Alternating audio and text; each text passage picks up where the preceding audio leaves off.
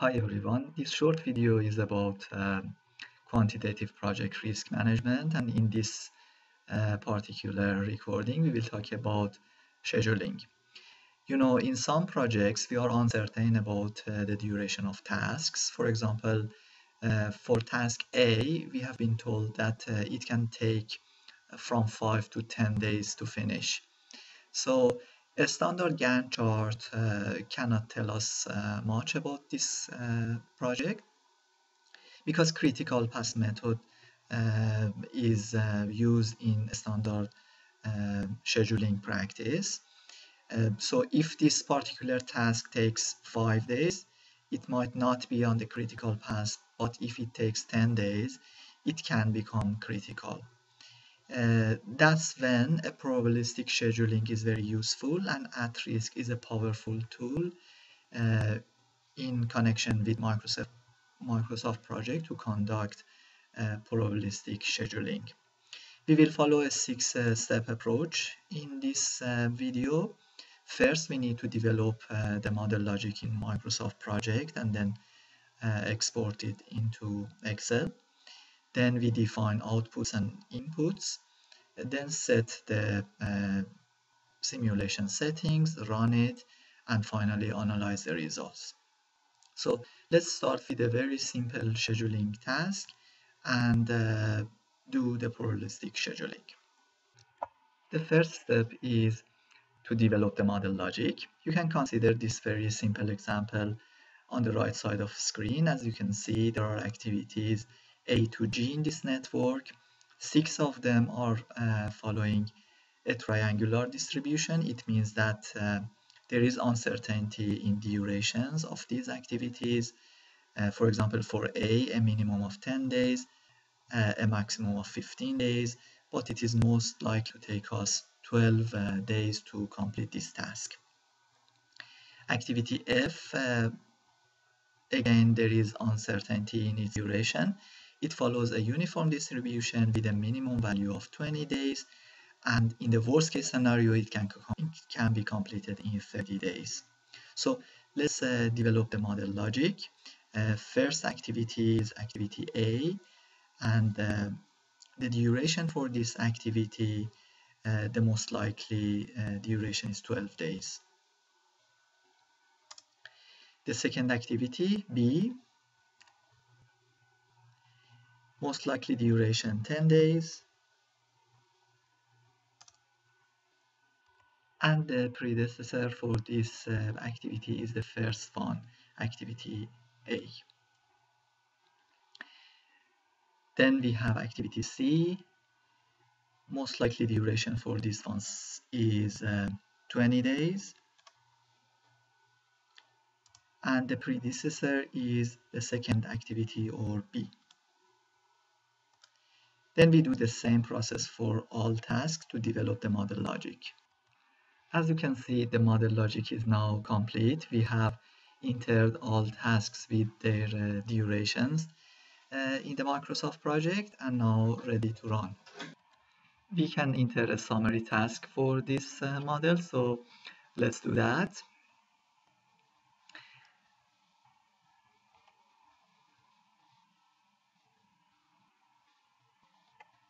We can name this summary task as project. And please remember to indent all of the subtasks under the umbrella of this summary task. So in the calculations for duration for project, all of them are calculated. So now we can go to project tab and calculate the project.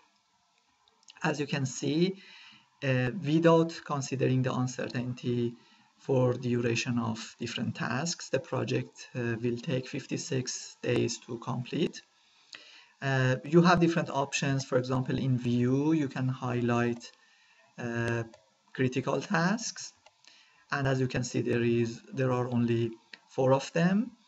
But again, uncertainty is not taken into consideration. Also, for Gantt chart, you can highlight the critical path in red. Before exporting this project into Excel to use at risk for probabilistic scheduling, we should save it. And then we can open Excel. We have at risk tab activated already. So in the menu bar, there is this option of project. When you select this, import MPP file is the first option. And we can use these to recall our model. It was saved already, so I can select the file and it will be imported. A few questions will be asked by Excel before completing the import. So about the settings, we are happy with defaults. And it asks if we want to save the workbook. Yes. It is the best practice to save it in the same place that you have already saved your MS Project file, because these two files will be linked together. So any change you make in one of them will modify the second file. Okay, now we are ready. As you can see, all the data about our tasks are here, and we have this standard Gantt chart on the right side of the screen. So let's start. The second step in our quantitative risk analysis is to define outputs. In any scheduling problem, the most important parameter is the duration of project. So we can select duration of project and add output to this in at risk. Add output is in the menu bar. We can select it. And it asks you for a name for this output, and it suggests a default name, project duration. Okay. The second output is the finish date of the project, and we can follow the same process for that. Now, in the third step of our quantitative risk analysis, we need to define distributions for input variables. In other words, we need to define the uncertainty that we have with regard to durations. For example, for activity A, we can select this one and then press define distribution in the menu bar to define different parameters of a triangular distribution. Among the common probability distributions, we select triangular, and then we can enter 3-point estimates of this distribution in the window. In the given network, the minimum duration for activity A is 10 days, most likely 12 days, and the maximum value is 15 days. So these are parameters for our first task, and then we press OK. As you can see, the syntax has been already changed to reflect the uncertainty we have for the duration of activity A. We should do the same thing for other tasks to complete this third step of quantitative risk analysis.